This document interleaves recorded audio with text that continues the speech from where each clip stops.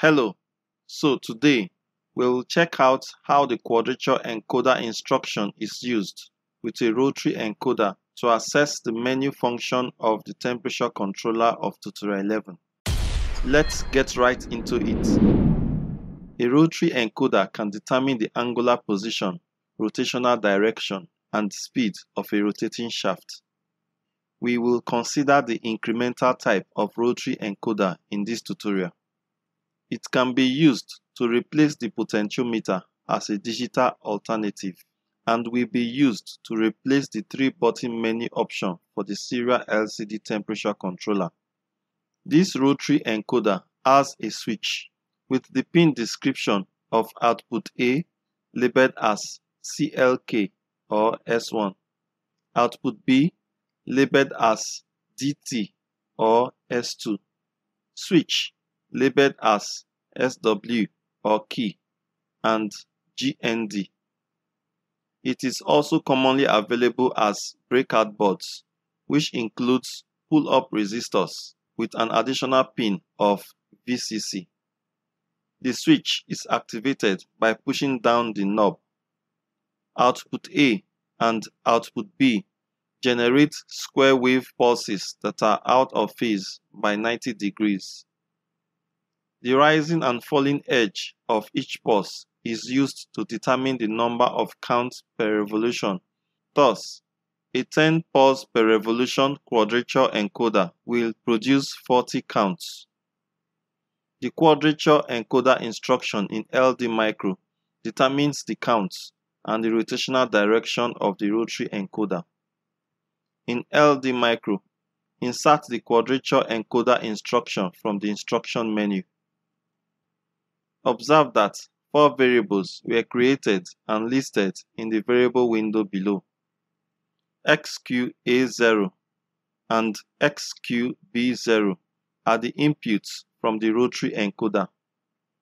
XQZ0 is the encoder switch, and YQDIR0 is the Quadrature Encoder instruction output that indicates the direction of rotation of the Rotary Encoder. On the instruction, QCount0 is the variable that stores the encoder count. YQDIR0 is high when the counter value increases and low when it decreases. You can change the variable names of the Quadrature Encoder by double-clicking on it. You can also determine the type of edge trigger of the encoder switch. The value of the count per revel can either be 0, less than 0, or greater than 0. If it is 0, when the input XQZ0 is active, the counter value is set to 0. If it is greater than 0, the counter value will be rounded to a multiple of the value of count per revel when XQZ0 is active. And if the count per revel is less than 0, nothing happens when XQZ0 is active. To demonstrate how to display the encoder count on an LCD, set up your breadboard with the Serial LCD temperature controller circuit diagram from Tutorial 11. Connect pin S1 of the encoder to pin 2 of the Arduino Nano. Connect pin S2 of the encoder to pin 3 of the Arduino Nano. Connect pin key of the encoder to pin 4 of the Arduino Nano. Connect a 330 ohms resistor in series with an LED to pin 5 of the Nano and ground. Then, open the Serial LCD program from Tutorial 11. Change the equal value of the compare for equal instruction of rung 9 to 3. Delete rung 8 by first selecting it, and then press Shift plus Delete key on your keyboard. Double-click on the formatted string over UART instruction in rung 7 and change the variable name to QCount0. Then delete /xdfc and press the space bar 13 times to blank out any unwanted characters. Click OK. In rung 6, double-click on the formatted string over UART instruction and change the string to encoder count. Delete from rung 1 to 4. Then insert a Quadrature Encoder instruction above. Double-click on it and set its count per level as 10. Insert a move instruction with its destination as QCount0 and its source as 100. Insert another move instruction below the first with its destination as QCount0 and its source as 0. Insert a compare for less than instruction in series with the first move instruction, having values as shown. Finally, insert a compare for greater than instruction in series with the second move instruction, having values as shown. This ensures that the encoder counter value stays between 0 and 100. Assign XQA0 to pin 2 of the Arduino Nano, XQB0 to pin 3, XQZ0 to pin 4, and YQDIR0 to pin 5. Always ensure that XQA0 and XQB0 are assigned to pins on the same port, port D in this case. Compile Atmel AVROGCC, build C solution, and call Flash MCU. Ensure that the serial LCD input is disconnected from TX pin of the Nano before you click on Call Flash MCU. Observe that encoder is shown on the LCD screen with number 0 below it. The encoder count increases when the rotary encoder knob is adjusted clockwise.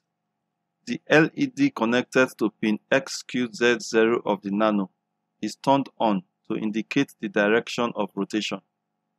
When the knob is adjusted anti-clockwise, the encoder count decreases and the LED goes off to indicate its direction of rotation. Also, observe that the encoder count starts increasing from 0 when the count gets to 100 and starts decreasing from 100 when it gets to 0. Pushing down the knob approximates the encoder count to the nearest multiple of 10. To demonstrate how the rotary encoder is used to access the LCD menu, open the Incubator Temperature Regulator LCD program from Tutorial 11.